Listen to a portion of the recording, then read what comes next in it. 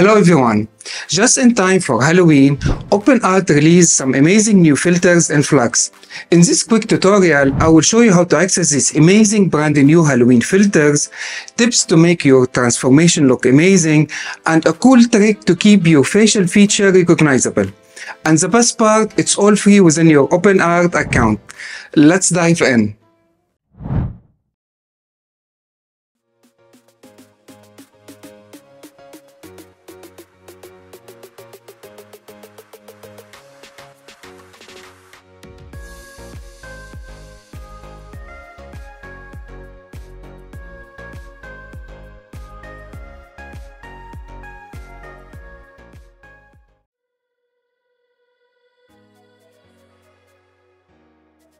So OpenArt has two exciting new features. First, it's brand new amazing Halloween filters. Second, and this is a huge, you can now train your own custom model with FLUX. What does this mean? Let me break it down to you. If you have multiple pictures of your pets, family, or any subject, you can now train FLUX to understand its unique features and then generate a new artistic version of it while maintaining their look.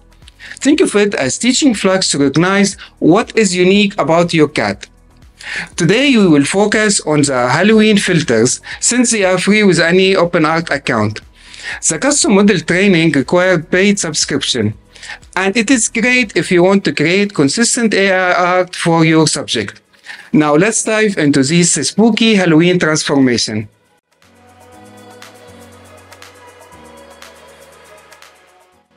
To create your own Halloween portrait, go to OpenArt.ai. Quick sign up process if you are new, and then navigate to AI filter here. Then upload your image, and then click on more styles. And from here scroll down to Halloween filter. And then click create, or before create you can adjust the creativity here and how many images you want to generate. Let's stick to one. And click create here.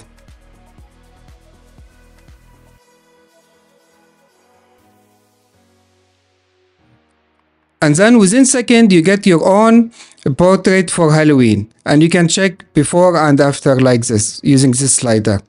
Let me show you my other favorite styles. If we click again here on more styles and we scroll all the way to the bottom, we have Zombie Groom, Skeleton King. Let's select Zombie Groom and click generate and adjust creativity, let's say to 0.5. Okay, let's click on create. And we get the Halloween portrait for our picture. Alright, a secret tips.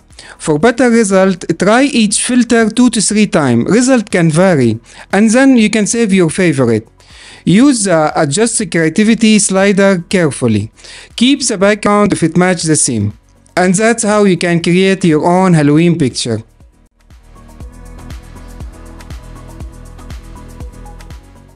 There you have it, your own Halloween portrait in minutes.